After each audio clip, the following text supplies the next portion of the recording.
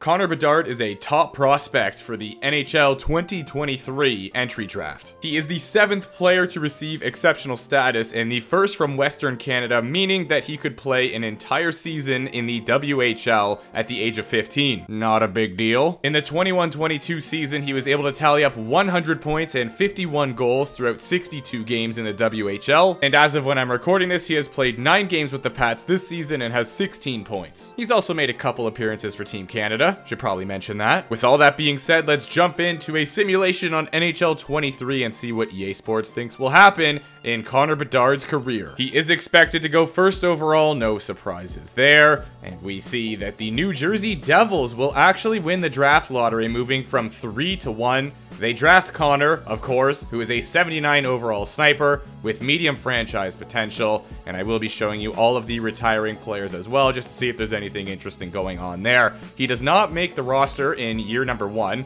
but he does jump up to an 85 overall, signs that entry-level contract, and put up 99 points with the Pats that season. Louis Eriksson, what a legend. Connor would play on the second line with Holtz and Palat, and I will be showing you guys the rest of the roster as well, so we can see how the whole team that he is on progresses. New Jersey would finish with 99 points. They have a successful first season with Connor in the lineup. Second in the Metro, he puts up 59 points as well as 6 playoff points in 9 games. He would take home the Calder for his first season in the NHL. They get swept by the Rangers in the second round, and Ryan Suter is up there with 720 points. In just his second NHL season, he's up to a 90 overall. He will be playing with Nico and Bratt on the first line. New Jersey would have a not-so-successful season, 92 points, finishing 6th in the Metro, and Bedard would only play 22 games, so clearly he had a pretty big injury this season, which is unfortunate, but it doesn't stop him. He's still 90 overall, going to be playing with Hischier and Bratt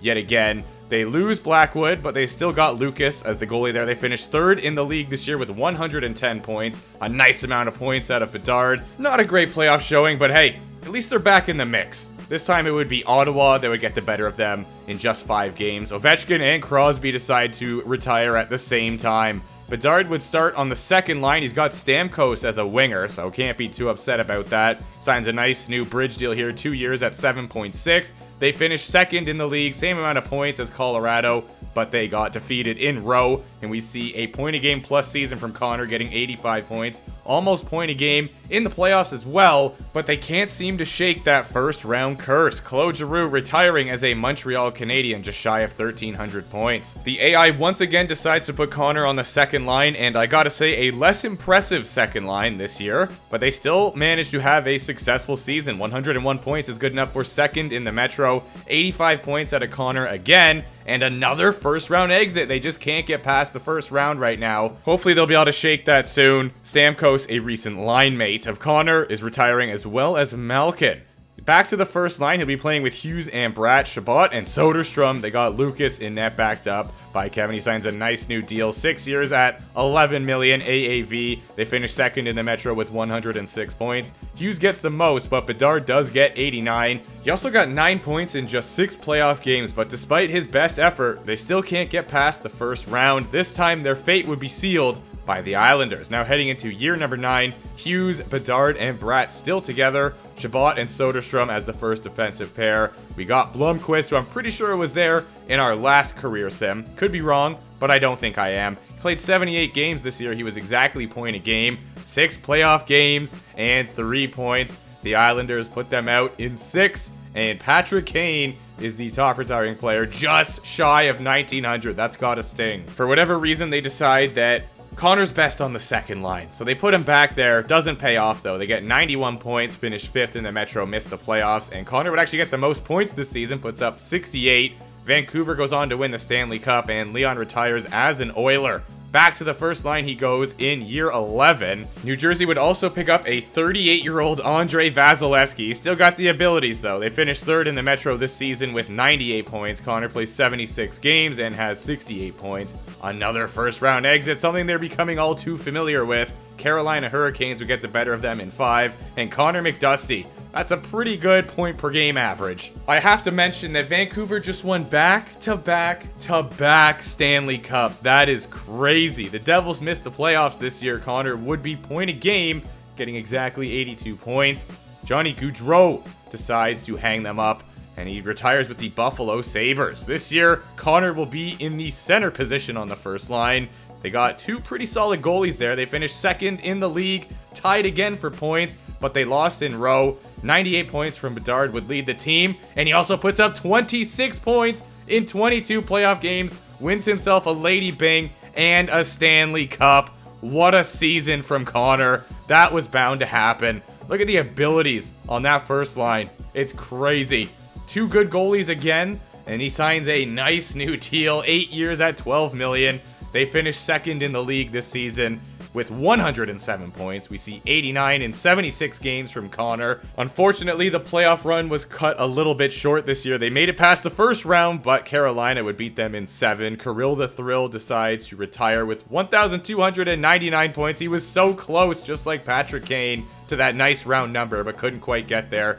New Jersey finishes with 44 wins, and they finish first in the Metro. Connor puts up 86 points, and another first round exit. They're back to their old habits. The Ottawa Senators would put them out. And in year 15, we see Marner and Matthews retiring together. On the first line, 91 overall, he is still the centerman. The team still looks solid as a unit. They finished second in the league, 108 points, once again losing in row. They are so close to the President's Trophy, but they just can't lock it down. It's like the first round curse, except this time it's the season. But I've actually heard that the President's Trophy can be a curse in and of itself. Jack Hughes, longtime teammate of Connor, decides that he has had enough. Unfortunately, Bedard is stuck with a 78 overall and an 81 overall for his wingers this year. The team finishes 5th in the Metro. He still puts up a decent amount of points considering. He was a -20, but we just won't talk about that. Marty's at the top of year 17's retirement list. New Jersey does hook him up with a bit of a better line mate this year, I gotta say. Slight improvement. They finished 5th in the Metro again, however, 88 points, missing out on the playoffs. 78 points would come from Connor, playing the full 82 games. Smashville win the Stanley Cup, and Jimmy Superstar is at the top of the year 18 retirement list. Despite being 84 overall, Connor does still get on the first line. The team finishes 6th in the Metro, however, one position worse than the last 2 years, and we only get 59 points out of Connor. This is the Devils' 3rd straight season missing out on the playoffs. And in year 20, Bedard is on the 4th line. That is a rough go. He's down to 81 overall. They would make the playoffs this year, though. 88 points is good enough for 4th in the Metro, and he still puts up 57. Considering he's 81 overall, not bad whatsoever. They would get deleted in the first round, and they got swept as well, so it was a pretty convincing elimination. He moves all the way up to the 3rd line this year. He's still 81 overall, so at least he didn't get any worse, but the team did. They missed the playoffs again. They finished 6th. Bedard puts up 55 points, playing 78 games. The Rangers go on to win the Stanley Cup, and the man that we recently simulated, Uri, does a little bit better in this one. Bedard somehow at 80 overall gets put on the first line for the San Jose Sharks, a very ability-filled team by the looks of it. They finished 2nd in the Pacific with 101 points. Connor has a step-up season a little bit, getting 65 points. Unfortunately, his playoff fate does not change. He gets swept in the first round by the Vancouver Canucks. Shane Wright, just over 1,700 points. Great career out of him. Bedard is now on the Seattle Kraken, 2nd line, 79 overall. The team doesn't look super solid. He signs a 2-year, $5.7 million deal, but somehow they finish 2nd in the Pacific Division, and we see 54 points in just 75 games from Connor, who also puts up 28 points in 23 playoff games, winning himself a Conn Smythe, a 2nd Stanley Cup. I don't know how that happened. I actually have no idea how that happened, but I'm here for it. I wonder if that makes him the oldest player to win a Conn Smythe. I kind of doubt it, but you never know. Maybe it is possible. After a season in Coachella Valley, Connor decides he is done. He had a total of 1,465 points, 602 goals, so he passed that 600 mark. That's gotta feel good. Unfortunately, he never got a 100-point-plus season, but still did very well overall, and 2 very successful playoff runs. He did earn some hardware throughout his career, taking home the Rookie of the Year, as well as 2 Stanley Cups. He also earned $197.5 million over 22 years of contracts, and played for 3 teams. Assuming I marked down all of the retirings correctly, Connor would retire at 34th all-time in terms of points. He would be between Leon Draisaitl and David Pasternak. Ooh, well, thank you so much for watching this video, guys. I hope you did enjoy it. If you did, a like would be great, but obviously not required. But anyways, guys, I do want to thank you so much for tuning in. And on that note, I will see you soon.